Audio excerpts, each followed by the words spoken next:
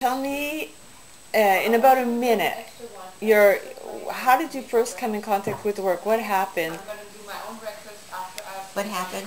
Well, let's see. I was sitting in the dining room with the community that lived here, and EJ was up at this end, and I was at the other end, and I started laughing so hard.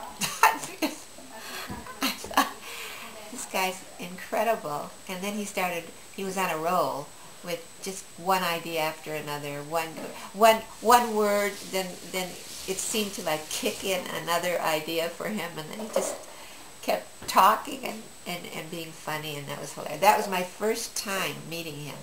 It was just the most delicious, fun, creative moment with anybody that I met right now.